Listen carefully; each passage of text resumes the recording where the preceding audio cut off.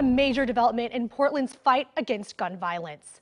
The Portland Police Bureau and FBI announcing that the FBI, Enhanced Community Safety Team, Office of Violence Prevention, and other groups are now teaming up to deal with shootings, saying there is a new imminent threat of gun violence here in Portland.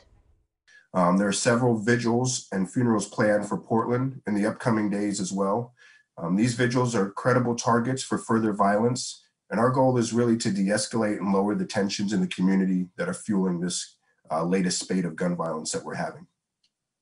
We've received some alarming information that's been shared with not only the city, but some of our community partners as well, that there are groups coming to Portland to engage in gun violence from out of town.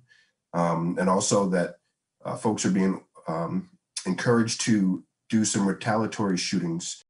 Here's the bottom line. This is beyond a public safety crisis now. We said it was a public safety crisis 3 months ago. And unfortunately, this trend of gun violence in the metro area has continued. Chief Lovell went on to say he believes these shootings are gang-related. Portland police say there have already been 31 homicides this year. For perspective, they say by this time last year there had been 4 homicides, and in 2019 there had only been 3. You can read the statements from City Council and other groups on our website.